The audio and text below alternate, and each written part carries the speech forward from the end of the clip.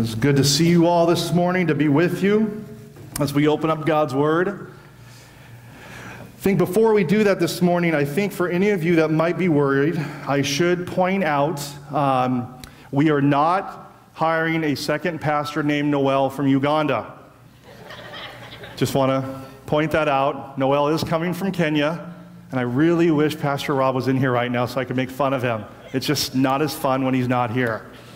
You guys can poke fun at him later. Really quick, I do want to tell you, do you remember several weeks ago when we had the ladies from Full Circle here that attend Pastor Noel's church, Mamlaka Hill Chapel, and that the title of their ministry is Full Circle, and they reached out to prostitutes, and they were trying to raise, they were here for a conference, but they've been trying to raise a few $1,000s to set up a factory sorts to be able to train these women when they bring them in off the streets how to make a living.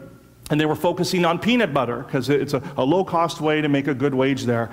And I could not believe it, but that night I got to sit down with them at dinner after we took an offering here for them, and I got to tell them that they received an offering for $10,000. $10,000. They were so excited. Nancy, in her cute little accent, she goes, I just don't know what to do, to clap, to scream. I'm so full of it. I feel like I'm going to explode. Anyway, so I told them hopefully they can send us some peanut butter and jelly sandwiches when they get underway. And I cannot express to you their gratitude in any way that does it justice, but thank you. Thank you for supporting this ministry. Thank you for remembering that the Church of God does not meet in this building, but it meets all over the world. And I look forward to the day that we're walking in glory and we get to run into some of the women that they got to help save and bring to Jesus because of your generosity. I look forward to that day, don't you, church? Amen. Amen. With that said, this week we are in our final message in our hostage series. Now, the premise of this series is that in our lives, there is something that always holds us hostage at some point, whether it be worry, anger, bitterness. It's been a heavy series, exposing some of the deepest hurts and sins that you and I deal with. Now, I've noticed two truths in every area that we've discussed. And the first truth I shared in my message on lies is that behind everything that holds us hostage is a lie. For example, if you are being held hostage by worry, the lie is that you can't trust God. And then yesterday, as I was preparing this final message, the second truth hit me. Not a one of these things that hold us hostage is such a case or so powerful that the freedom that Jesus Christ brings us cannot be found. Every one of these things that hold us hostage, no matter how tightly, the power of God is that much greater. There is hope in every one of these areas. And before I even started on addiction this morning, I just wanted to stop and say, church, do you not want to thank Jesus? Say thank you that we have hope no matter what's going on in our lives.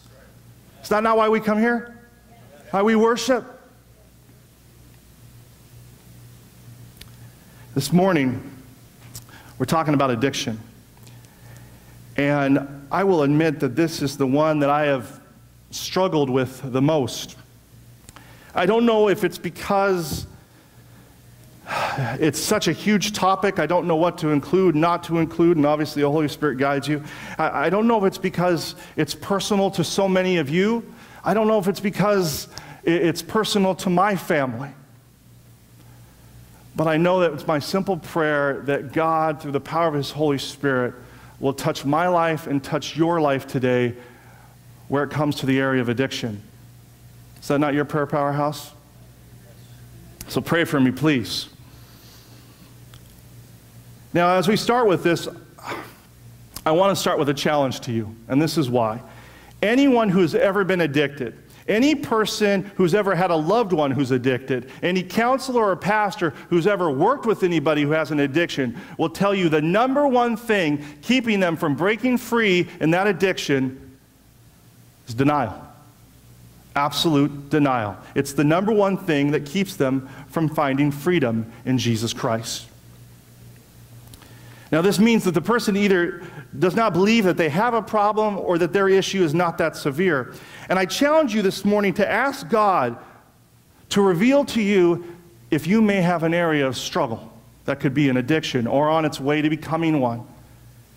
It costs you nothing to open yourself up to the possibility that you may have a struggle that you are not able to see.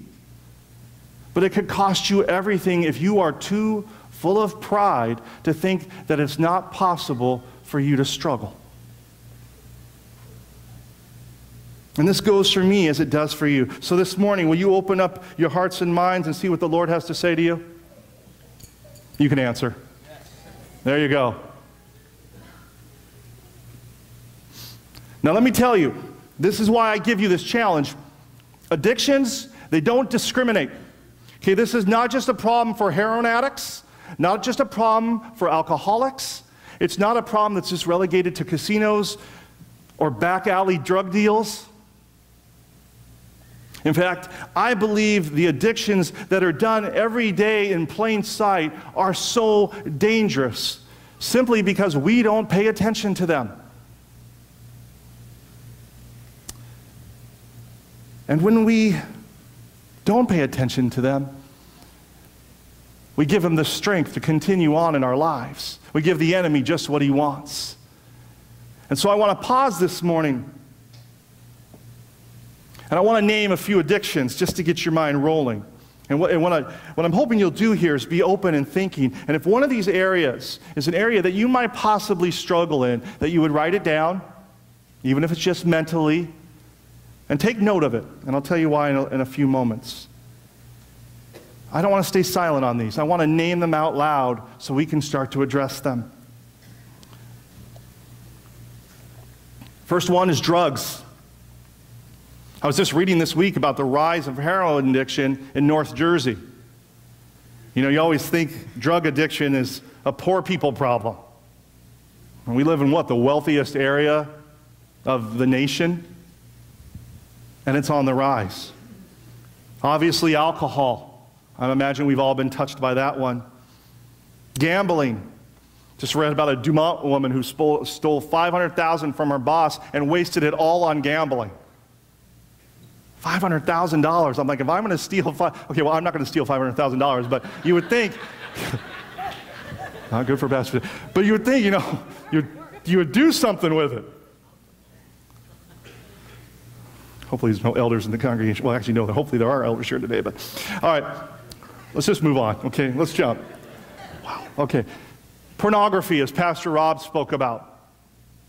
And women, this includes those romance novels and daydreaming and lusting after a romance that you see in Hollywood. Italians, don't yell blasphemy here, but how about food? I don't get stoned later. But how many of us run to snacks when we are stressed out in our lives? We have a whole snack shelf with Twinkies and Hostesses, now that they've returned, praise the Lord. Cheez-Its. And every time we're stressed, we go to them and we just munch and we chew and we munch. How about work? How many of us, when we're home, we spend more time thinking about work than we do our family? How many of us don't even stop working when we go on vacation? Shopping. The credit card debt that we have in this nation. We love to buy things. How about codependency? You don't always think of this one as addiction. I was listening to a lady on the radio, and she was talking about her dependency on attention. And she was saying that every time that she's not getting enough attention, what she does is she creates drama wherever she's at. She creates a problem and plays the victim so people will pay attention to her and they will care for her. And she said it's an ongoing cycle that's destroyed relationships in her life. How about our digital addiction? You know, Jonathan Edwards, writing 200 years ago, he would talk about how upset he was at young people who would go off and have frivolous conversation. Or they would do something called bundling. This is where you get under the covers with somebody of the opposite sex with all your clothes on and just lay there and snuggle. That was the biggest problem, bundling. Now, obviously, that leads to temptation, but I'm like, geez, how times have changed. Now, we have temptation right in our pockets with all the little things that make us happy, with an app for everything. Between TVs and iPads and iPhones and computers and video games and that stupid little Candy Crush game. There's a little digital crack. Don't ever play that game. If you've never picked it up, don't pick it up. Oh, little bombs and candies. Oh, I hate that game. Surprised my wife hasn't screamed amen out loud yet. But there are so many addictions, I can't even name them all. Sports, entertainment. There's probably a ton I haven't even listed that you could think of. I'd be here all day if I tried. But even though there's different types of addictions, they all have the same definition. They all have the same root. And simply put, an addiction is a compulsive dependence on a substance or an activity. Compulsive dependence. And it can also be on unhealthy things. I have seen the case where someone's not here, back in Washington, they had an actual addiction to working out. They were part of CrossFit. And they spent so much time there that they were neglecting their family. I mean, if they flexed their muscles, they could rip their shirt open, but they would go there and their family would be left on the side. So I don't think it's just unhealthy things. And you know what causes addiction? Sin. Sin. It's one of the results of when sin gets out of control in your life.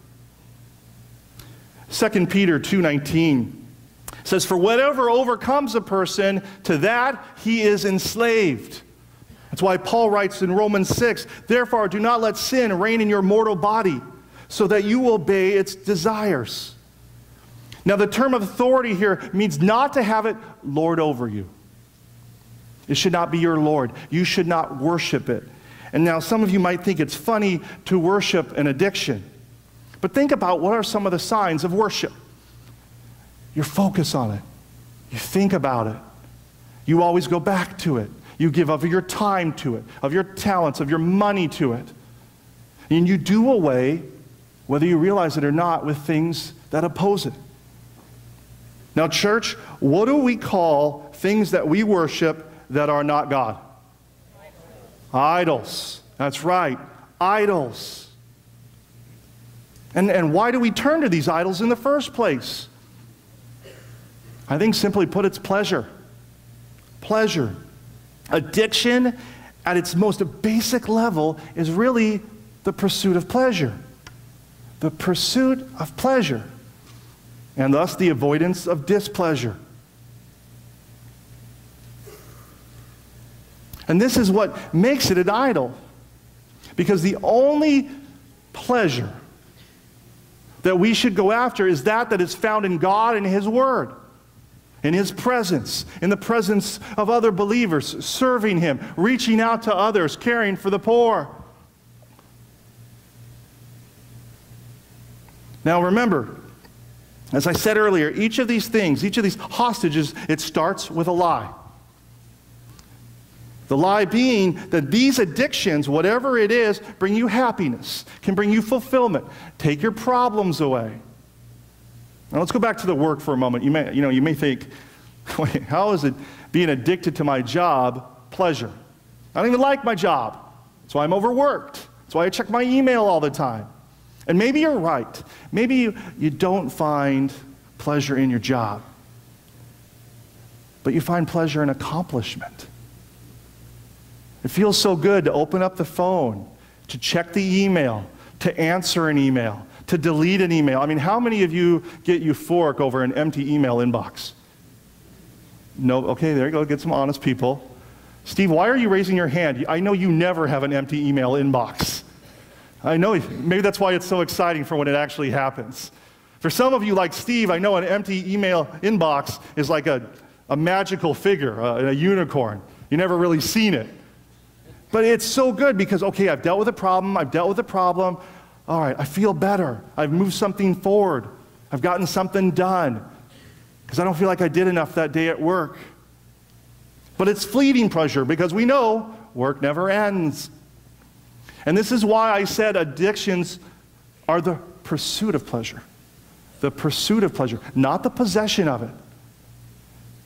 And this is how we are held hostage. We keep chasing something that will never fill us, that will never complete us. We're like a dog chasing our tail. And what happens if we're one of those dogs that finally catches the tail? It hurts. And then what does the dog do? Starts chasing his tail again another day. And in the same way, that's how we treat addictions. I think that's why in Ecclesiastes, King Solomon, a man who had everything, writes this whole book saying, everything is vanity without God. It all leads to nowhere. Now, just because you enjoy something does not mean you're addicted. 1 Corinthians 6. Paul says, all things are lawful for me, but not everything is beneficial. All things are lawful for me, but I will not be, key word here, controlled by anything. Now, he was speaking to the Jews in here, and he was saying, because the Jews believe there was some food that you shouldn't be eating. And he's saying, look, we can eat whatever we want. You're missing the point. The point is to be conscious of what we do and how it affects us. Now, outside of what I mentioned, and outside of drugs, everything I've mentioned is legal. And, even drugs, some of them now, if you go to Washington or Colorado and more states to come. But this doesn't mean that it benefits our lives, especially if it's something, that key word he saw, controls us. Do you have something that's controlling you in your life today? Have you ever stopped to think, do I have something that is controlling me other than the Spirit of God? Now, how do I know the difference between something I just really enjoy and an addiction? Now, I have a few questions that I want to ask you to help you come up with this. And this is where you go back to taking that, maybe hopefully something you jotted down mentally on paper of one of the areas I mentioned earlier, or maybe a different type of addiction that you thought, man, maybe I struggle with. This is where this comes into play. Okay, do you engage in this activity, whatever it is on your mind, do you engage in this activity more now than you used to? Okay, in other words, you need more and more of this activity. For example, God designed our bodies miraculously to adapt to whatever environment we have and whatever goes into our body. And that's why you see an alcoholic, what got them drunk when they first started drinking soon becomes not enough, that they have to have more and more and more and more to get to that same place. The same with a drug addict. It's not enough. Do you engage in it more and more and more than you used to? Okay. Number two, do you continue to engage in this activity even though there's negative consequences? Do you continue to do it even though it's bad?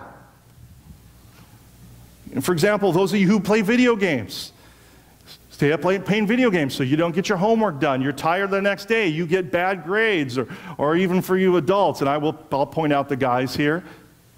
You continue to do it and play and stay up late and you're not spending time with your wife. Or for the ladies, you're on Facebook, so your husband feels distant from you and he says that to you, but you keep doing it because of the consequences. Number three, have you ever lied to someone to hide the fact that you were engaged in this activity? Do you try to hide it? I think of, pornography. Shut that laptop when someone walks into the room. Or maybe when you're done on the internet, you clear the cookies. For those of you who are tech challenged, I'm not talking about the kind you eat. You can Google it later. But do you erase all tracks of what you did? Number four, do you have withdrawal symptoms from when you not engage in this activity? Do you have a hard time not doing it? How many of you can set your cell phone down and not check your email, check your Facebook, and not freak out?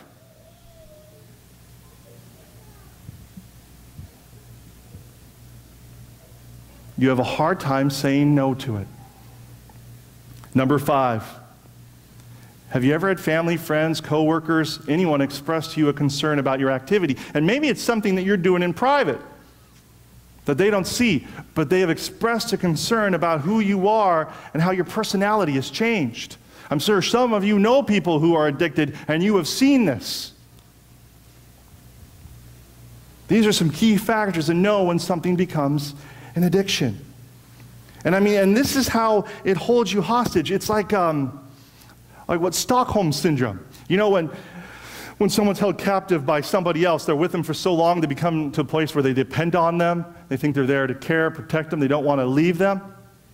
Even though whatever this addiction is, it's holding you hostage against your will. You become dependent on it. You have a sense of needing it. Need to get that fix, and whatever it may be. And basically the addiction over the long time ends up breaking down your life and who you are. You end up being like Gollum from Lord of the Rings. Sitting there, my precious. As your hair is falling out and you're looking like a nasty little green person. It tears down your life, but all you can is focus on this.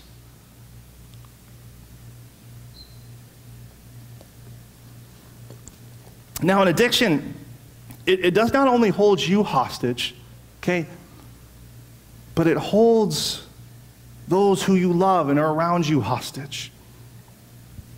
I want to talk about the elephant in the room that can be sometimes for addicts, things that they don't want to admit. But addiction in any form is not a victimless crime. Someone, just because they don't see an elephant doesn't mean they don't feel the effects. Let's be honest. Let's think about an elephant. What do? They poop.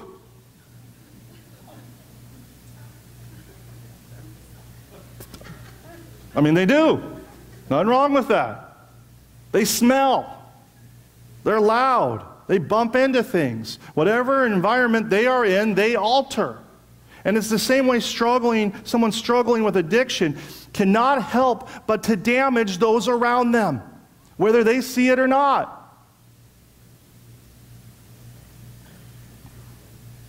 A husband, he may look at pornography in secret, but what is not a secret is when he no longer finds his wife attractive because he has this false images of beauty and romance in his mind. The father or mother who may drink alone may not affect anybody in that moment because of the guilt and shame that they have. They don't love their children as God has called them to, or their children need them to.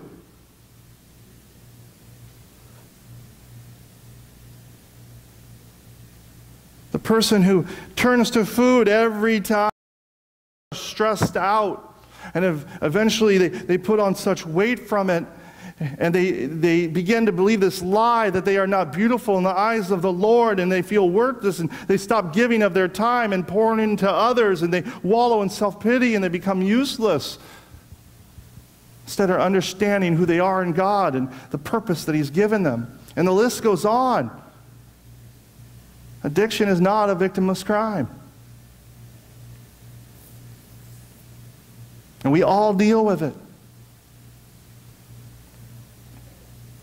Now, if this is the first time you've ever been here to Powerhouse, you may be thinking, man, this guy is a real bummer.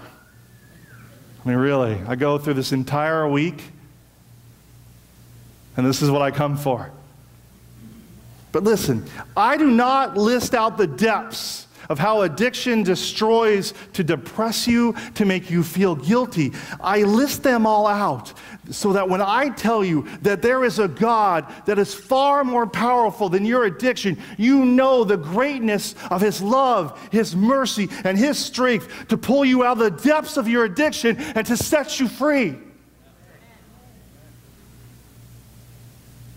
There are people in this room who can testify to the life-changing power of God. There are people in this room who have struggled with addiction or have seen people struggle with addiction, and they have seen God set them free.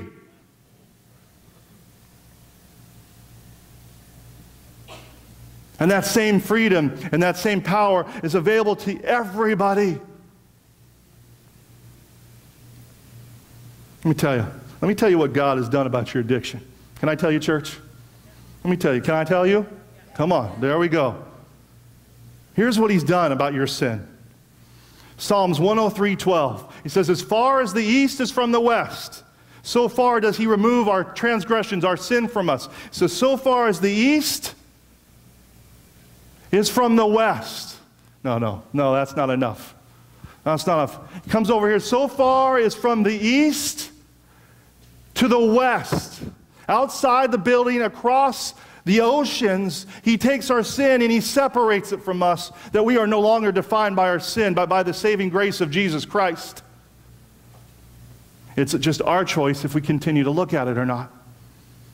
2 Corinthians chapter 5, he says, therefore, if any man or woman be in Christ, he is a new creature, a new creation. Old things have passed away and things become new.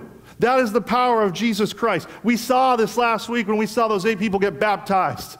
That they go down and they are dead to their old stuff and they come up and they are alive in Christ. And they have a new hope, a new purpose in life that goes beyond anything they've ever imagined. Because they realize that they are a child of God and He has something greater for them.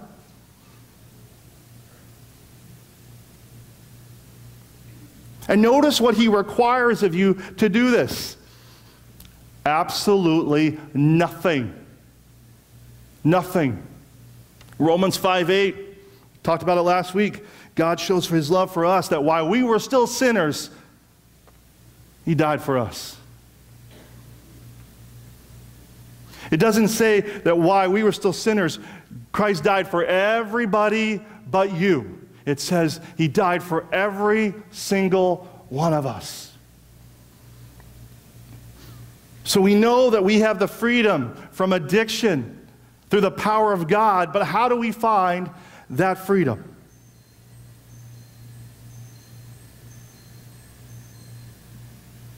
Okay, I thought I was hearing something. Sorry, that messed me up. Lord? Yes. I've never heard that ringer before. Sorry. Okay. All right. Focus. Okay. Satan trying to call and interrupt. Okay. How do we find that freedom? Okay. Well, it isn't by minimizing the problem. Minimizing our addictions, like we'll put them off. I'll work less later. I can quit this when I want. That's like taking black tape and putting it over a warning light. It doesn't make the problem go away. Not opening up the bill does not mean the debt disappears. Or in my case, not going to the dentist does not mean I don't need to. And it's not something that you can do by yourself. You say, I can beat this. Yeah, I bet you have several years of experience and history that says otherwise. You have one choice: to turn to the one who came to proclaim to the captives, to give sight to the blind, and to set the oppressed free, as we read in Luke chapter 4. You need to turn to Jesus. It's time for an amen right there. You need to turn to Jesus, to God. Now, C.S. Lewis, he writes that we all have a God-shaped hole right inside of us, that we were created by God for a relationship for Him,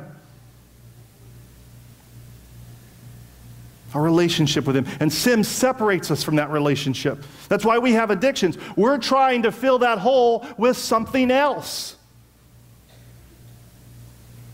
Now, to fill that hole, to bring back a right relationship, that means for some of you today, committing your life to Jesus Christ, saying, dear God, I believe in you. I repent for trying to do it my own way. I want to follow you the rest of my days. Lord, I pray you would save me. And boom, just like that. The power of God. What's he say? 1 John 1:9. If we confess our sins, He is faithful and just to forgive us of our sins and to cleanse us from all unrighteousness. That's a promise. It doesn't put any ifs on it. Many things that we have to do. Confess our sins, and He is faithful and just. Now, this is not just a one-time thing, but it's a daily dependence upon God. As he said in Romans 7, Paul says, I know nothing as good as in me, in my flesh. I know I have the desire to do what is right, but I just can't do it. Even as when we're lost in one of these types of addictions where we want to get out, even when we see the damage, but we just can't get out on our own. We keep going back to it. This is talking about leaning on God every day in prayer for His strength and His guidance. Number 2, you got to share your final 10. James 5:16 says, therefore confess your sins to one another, pray for one another that you may be what? Healed. That you may be healed. God does not call us to walk alone. We are here to support each other. This is how we are called to walk in life. That's part of being a Christian, walking together. The problem is, when we confess to one another what's going on in our lives, we don't normally do all of it, do we? As one pastor put, we like to talk about 90%. Let me share 90% with you, just the 90, not the other 10. It's easy to share 90, isn't it? I need to work on my marriage, be a better parent to my kids. I've got to manage my finances better, stop spending too much, or whatever it is for you. But if you want freedom from addictions in your life, you got to share that final 10%. But we don't want to, do we? I know I don't. We want to hide it. This is my 10%. You're not going to see it. And why? Because we're ashamed, aren't we? We're embarrassed. Even if we know that same person is struggling with the same thing, it makes it a little easier, but we're still embarrassed. We're still ashamed.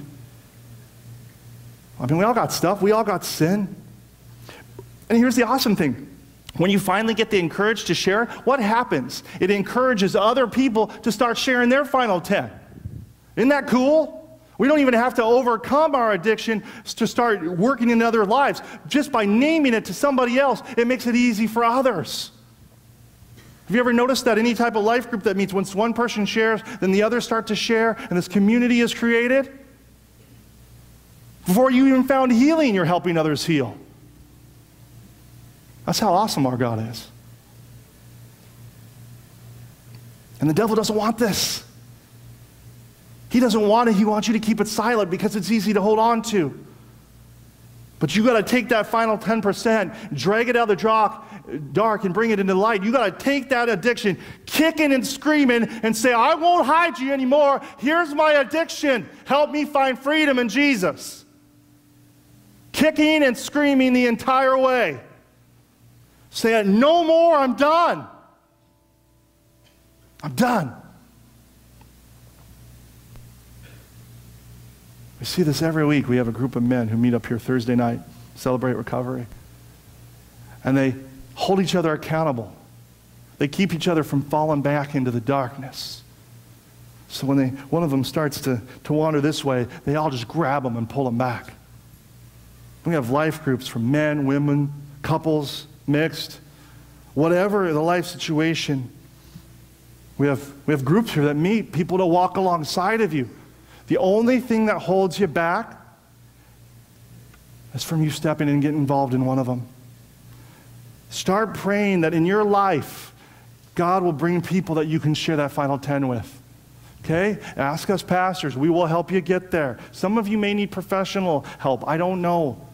And there's nothing wrong with that, as long as that help that is being provided to you is keeping your eyes focused on Jesus Christ. You cannot make it alone. Finally, fight for your freedom. Fight for freedom. In the story of Cain and Abel, right before Cain kills Abel, he talks to God. And what does God say to him? He warns him about his sin getting out of control. God says to him, sin is crouching. It's hiding at your door. Its desire is for you, but you got to rule over it. You see, the enemy doesn't want you to notice that sin. That's why he talks about crouching, hiding.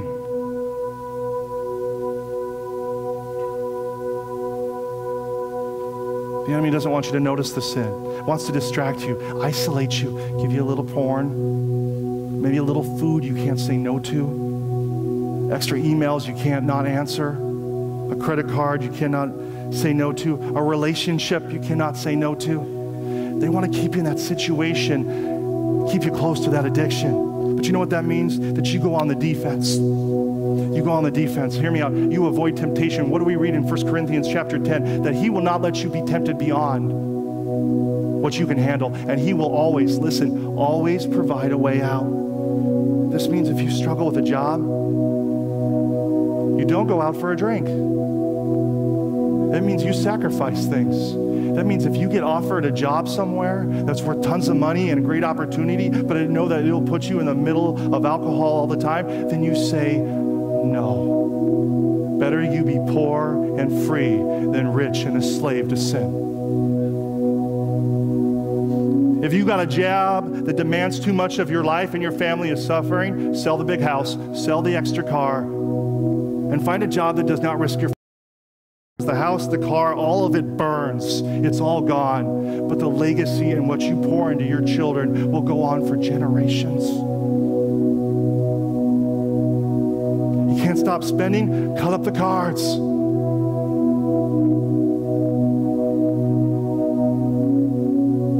And don't just, you got to look ways to minimize your exposure. Say, how do I keep this away from me? And then find someone to help hold you accountable. And don't just go on the defense, but go on offense. Start memorizing Scripture. The Word of God has no equal in its power.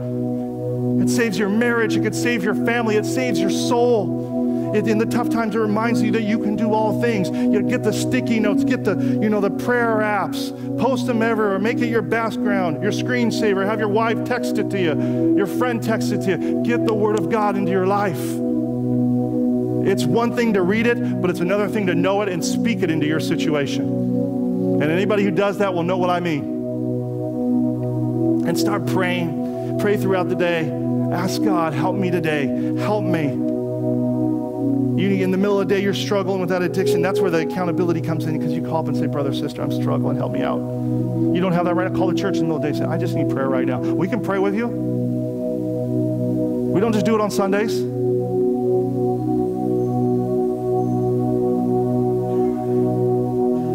Ask God to help you stay out of temptation. But let me be clear on this. You can't say, Lord, help me not get hit by a semi-truck while you're standing in the middle of Route 17. Okay? That don't work. You gotta back up that prayer with action. And finally, start using those time, those talents, those focus, everything that you've given to that addiction, start using it for the glory of God. There is nothing more healing in your life than when you start pouring it out for others. Because you start to realize, I'm not a victim. I can make a difference in the lives of others. God's given me strength and abilities and powers, and I can touch people for His glory. Nothing more healing.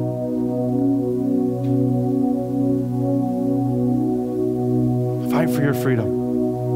Breaking free, it doesn't happen overnight. But God's Word promises that He will strengthen us. That when we resist temptation, He's going to walk with us every step of the way and help us. And all things are possible through Him who gives us strength. And maybe it doesn't mean you're free from sin. Maybe you stumble from time to time, but you know what you do? You keep getting back up. When you struggle, you keep getting back up. When you sin, you keep getting back up. You keep getting back up. Say, I'm not going to believe the lies of the devil. When you put your faith and trust in Jesus Christ, you have the power of the Holy Spirit living inside you. No sin, no power, no addiction is stronger than the power of God. That's the same power that raised Jesus from the dead. Do you realize that? The same power that raised Jesus Christ from the dead is inside you, bringing you closer to God. And I tell you, as you start making those little choices and you break your own cycles with the power of God, and when you do, you will see life change that's beyond your expectations. It will be beautiful, gratifying, in mind-blowing ways. And then it comes full circle when down the road you found healing, and one day, plop, right in front of you is somebody struggling with the same addiction you had, and God says, help that person.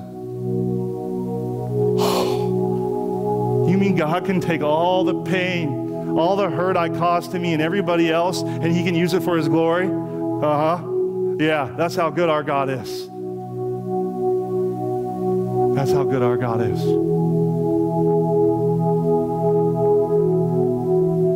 But it all starts with us turning to him. Let's bow our heads. Now, there's one last thing I want to say to you. If you bow your heads, just close your eyes, listen to my words. When you look in the mirror, who do you see? Do you see an addict? Because that's not what God sees. God sees his son or his daughter who's struggling with an addiction. God sees someone with the ability to overcome that addiction through his power and to change the world for his name. We just have to believe it. And I also want to say to those of us that are children of those who struggle with addiction, your future is not determined by the struggles of your parents.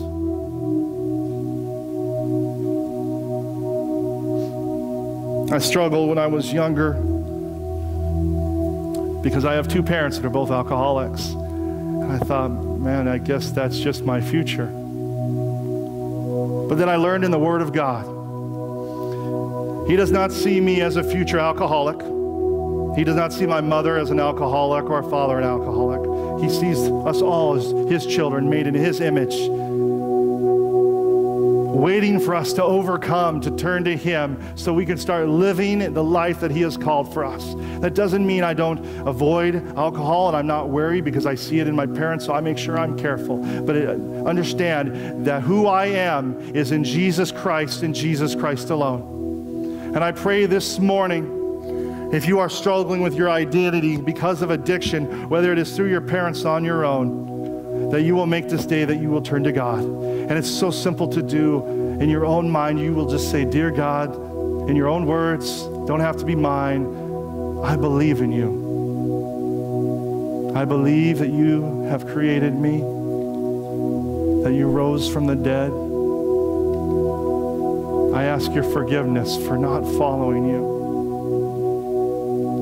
I want to follow you the rest of my days. Help me to do that, Jesus. And just like that, God has entered your life in a new way.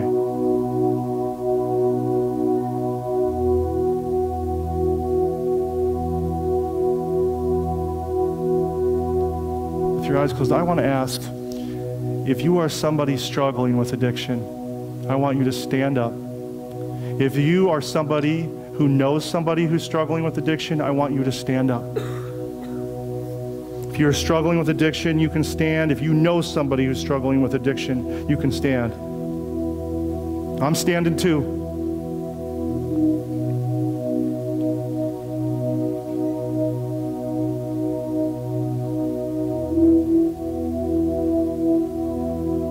I want to pray for you.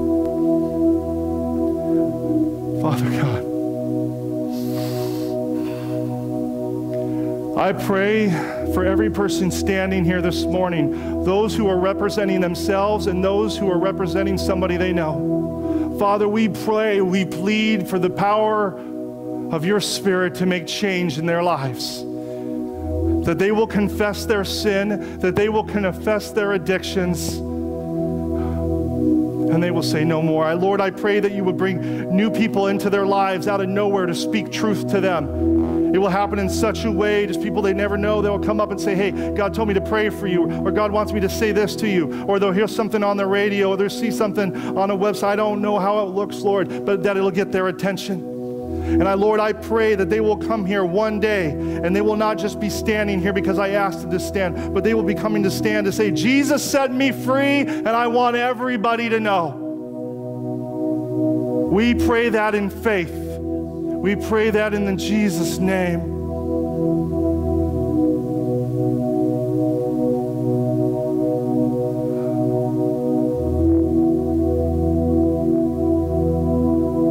We pray these things in Jesus' name.